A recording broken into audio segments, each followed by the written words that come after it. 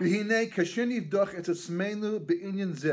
we check ourselves out regarding this matter of Tzepisa Yeshua, anticipating the redemption,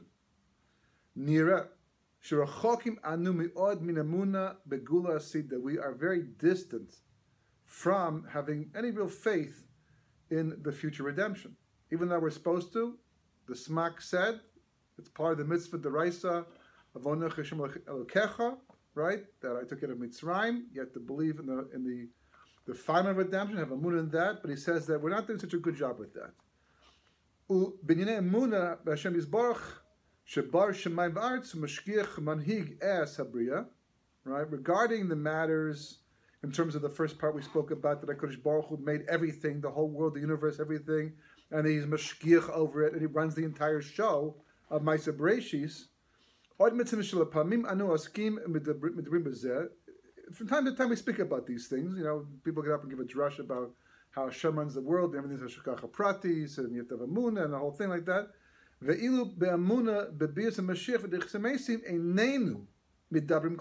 when it comes to Mashiach and Tichas Mesim and Inyanim to do with the future after Gul and Gul itself, he says that we don't speak about Bechalal at all.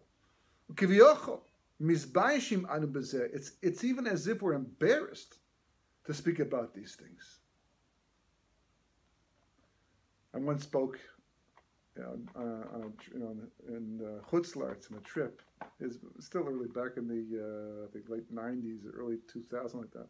I was writing about it, already into this whole material and talking about these things, and writing about these things, and it was my parsha sheets and different things like that. And I went to speak at a shul somewhere, and I wasn't going to talk about it per se, but the person came over to me and said to me, he said, you know, I realize you like talking about things to do with redemption and all that. He said, would you mind not mentioning that here at the shul? Like, it's not going to go over so well with the people. So, you know, I was taken aback by that. I thought to myself, I was personally offended, not personally offended like I was, but I was offended on behalf of Geula. What do you mean? This is what we're supposed to be talking about. This is how you mekayim the mitzvah of Tzepisa Yeshua. But people weren't ready for this. Actually, it was before the Twin Towers. It was different. It was different after the Twin Towers. It was huge difference, because after the Twin Towers, when I went to go speak, then people said, you know, Dafka, would you mind speaking about these things? So you see how Hashgacha Pratis works.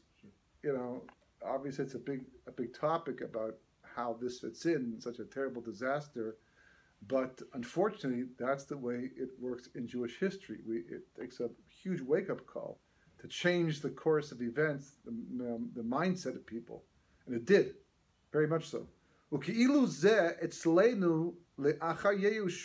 Right? It's even by us as if we gave up on the whole thing.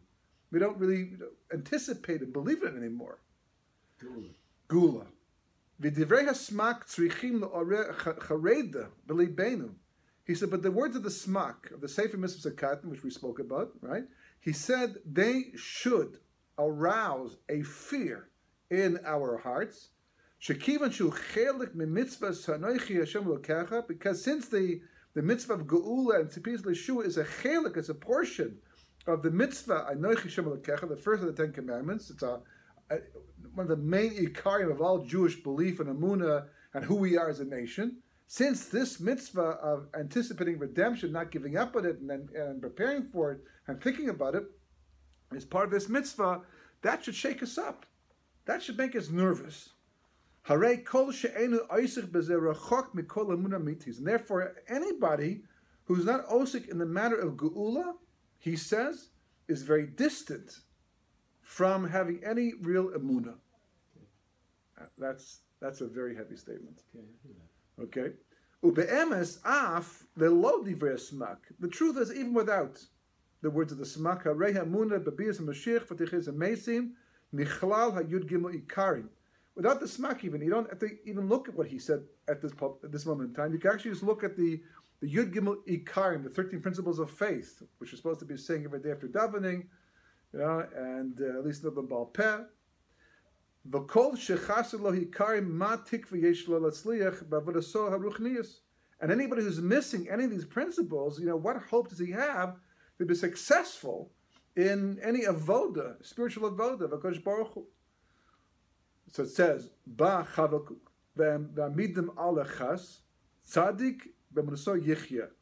The Gemara Makis says that David Melech was able to take all the Torah mitzvahs and principles and reduce them down to, I think it's 11 mitzvahs, and another Navi came along and reduced it down to a few less. 613? Yeah, certain basic principles, certain main, that the whole Torah is based upon. And there's all the mitzvahs. Is that a Gemara? It's a Gemara Makos, yeah, right. But it's a mitzvah, that specifically, that one concept that's the root of everything else. And then the Gemara says at the end, Chavakuk was able to reduce the entire Torah conceptually down to one concept. And what was that? The pasuk, right? Tzaddik b'munasah yichya. A tzaddik in his emunah he lives. Now through his emunah is everything. If you have emunah, that's what the Torah comes to do. The Torah comes with all the mitzvahs and all the concepts, comes to teach us emunah, comes to build it within us. I was talking to someone the other day, and who was going through a difficult situation. And he, I asked him, how you doing? He explained what was going on in his family. And he said to me, not too long ago when this whole thing happened in his family, that a certain person was speaking, Adam Gadol was speaking, and he was emphasizing the need for emunah. You have to have emunah. Strong your emunah. And he brought examples of people from the Holocaust, certain Gedolim, Rabbanim, who had tremendous emunah in the face of all this terrible tragedy, disaster. And he said he resented this. It's like, you don't just get up at the front of the base medrash and say, you have to have emunah. I mean, do you know what I'm going through right now? How difficult the situation is? So I said to him, I said, the message is true. What he said is 100% true. It's not that you resent, because that's what you have to have, and you have to agree. And he said, yeah, 100%. I said, what you resent is the fact that someone says, have emunah, as if it's an easy thing to turn on and off just like that. Just flick the switch and have it. Have bitachon. Have trust in the Kodesh Baruch Hu, to believe in him. But I'm going through a terrible situation. Just have emunah. Have bitachon. That's like telling somebody who says to you, I wish I could bench press 200 pounds. I wish I could just lift a 200. I see these guys do it, like this, so strong and powerful. I'd like to do the same thing. So you tell the guy, there's a gym over here. Just go to this gym, walk in the room, pick up 200 pounds and lift it. It doesn't work that way. You can't just bench press 200 pounds. You'll crush your chest. It's going to fall on your chest. You wouldn't get off the bars in the first place anyhow. You have to build up towards it. You start with, 60, 70, 80, 100. And you keep building the muscles until finally you have the koyach to be able to do it properly, right? But it works exact same with the emunah as well. You have to, in order for emunah to work, you have to build it up. You can't just tell a person you have to have emunah if he doesn't have it. You have to tell him, here are the steps to do this. This is what the Rambam lays out in the mitzvah about loving Kodesh Baruch Hu. He says, how do you come to love Kodesh Baruch Hu? He doesn't just say you have to love him. So what do you do? Go outside, take a look at the universe, contemplate his greatness and all the things he's done and how he runs the world and how awesome he is. And he says, if you do all that, you will come to love HaKadosh Baruch Hu. So Rabbi Yaakov Weinberg Tzal once explained, the Rambam was bothered by a question. The question was, how do you command an emotion? You have to love Hashem. You have to hate Amalek. Who's Amalek?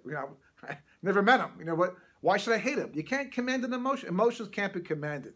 They're emotional responses to what we understand about somebody or something. So therefore, the Rambam says the mitzvah to love Hashem is not just to love Hashem. The mitzvah to love Hashem, he says, is to do that which results in Avos Hashem. Get to know Kodesh Baruch Hu. It works the exact same way with bitachon emunah. You ask a person, do you trust your spouse? And they say, hopefully the answer is yes. Yes, I do. Right? Would you trust your spouse with your life? And the person says, yeah, I guess so. And your kids? Yeah, for sure. Not all kids necessarily, but and you say, would you have trust your future spouse with your life on the first date? No. And they said, no. Second date? No. Third date? No. Even after the first year, maybe not. Takes time. Why? Because until you know the person really well, what they're like, how they think, and how they respond to crisis situations, and the ins and outs of their personality, you can't trust them. It's only after you've seen how they perform, right? If all of a sudden you're with somebody who you trust explicitly, and all of a sudden you get to a situation of panic, and this guy goes to pieces, and he's like ready to sell out, the ship, because of a situation, then you say to yourself, I'm not so sure I'd rely upon this guy, for to save my life in a situation like that. Same thing is true. So one of the things that you might do, for example, is make a little diary of all the times that Kodesh Baruch Hu saved your life, all the miracles He's done for you, and it goes on and on. The list gets bigger and bigger and bigger. It gets to the point where it becomes so clear that Kodesh Baruch Hu is there to save us in history. And that's why Hashem says, "Atah b'sledas." You were taken out. You were shown to know. I don't expect you to believe me and trust me just like that, but I expect you to go through the process of developing an understanding of who I am, so that you know I'm trustworthy. And then once you do that, then trust in me in the end. So that's what the person was making. He resents. He was being told how you have to have emunah, but he didn't know how to do it. How do I do it? How do I get to that point? The reason why these gedolim, these rabbanim, these rebbes had such a phenomenal emunah in the Holocaust, because they built it up for 65 years. They knew a Kodesh Baruch Hu so well that when the situation occurred the way it didn't share their emunah in the end. So that's what he's saying as well. You have to work on it. You have to build it up. It just happens stum out of nowhere in the end.